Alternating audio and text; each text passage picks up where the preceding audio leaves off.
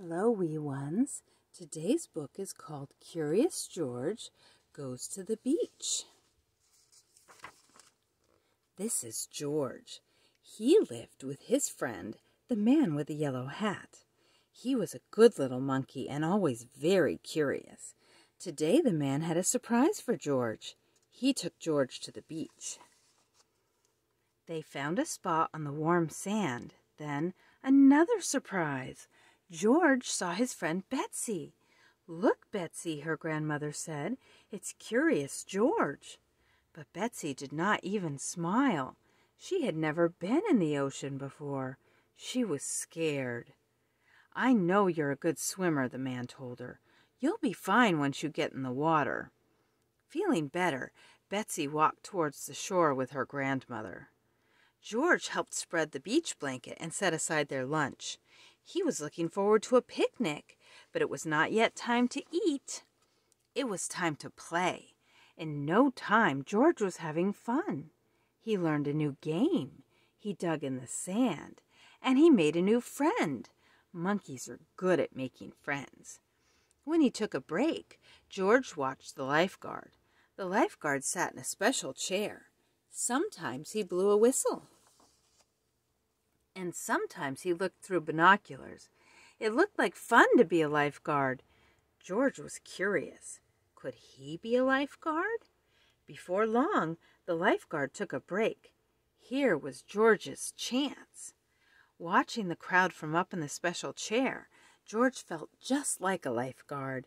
He looked through the binoculars. There was a lot to see at the beach. He saw seagulls flying high above, and he saw Betsy on the shore below. She still had not been in the water. Then the lifeguard saw George. "Hey," he yelled, "that's no place for a monkey." George thought it was a fine place for a monkey, but he did not want to cause trouble, so he climbed down.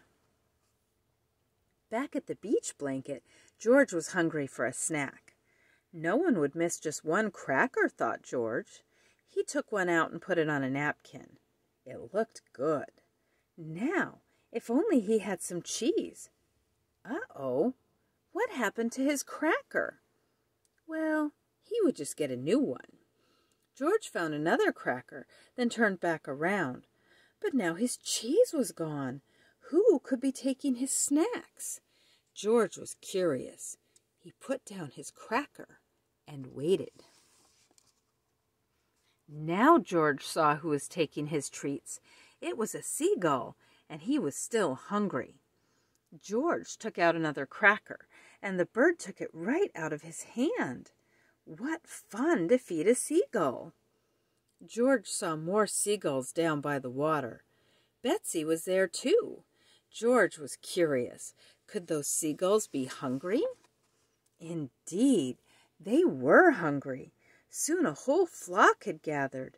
George could not feed them fast enough. Luckily, Betsy was glad to help. Out of the basket came more crackers, cookies, a cake, and even the bread for sandwiches. Still, the birds were hungry. But when George reached for more snacks, the basket was gone. He and Betsy were having so much fun, they didn't notice the tide coming in. They didn't notice the picnic basket was floating out to sea. George felt bad. He hadn't meant to lose the basket. Could there be a way to catch it? George thought and thought. Then he remembered the lifeguard. George was no lifeguard, but to save the basket he knew just what to do. Quickly, he found a float and carried it to the water. Jumping aboard, George began to paddle.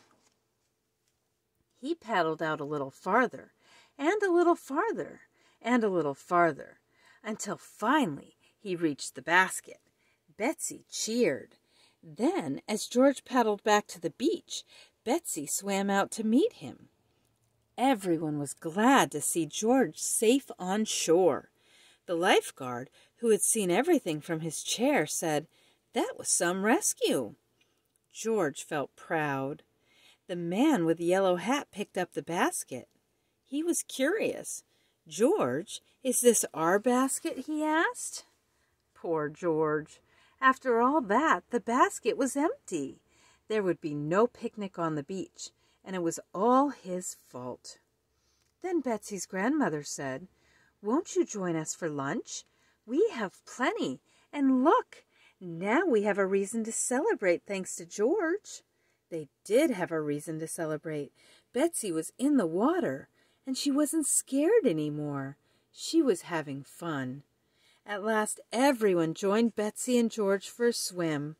It was time to eat at last. There were sandwiches and chips, bananas, cookies, and watermelon. There was plenty for everyone, and there was even a little extra for guests. The end. Thank you for sharing, friends. See you again.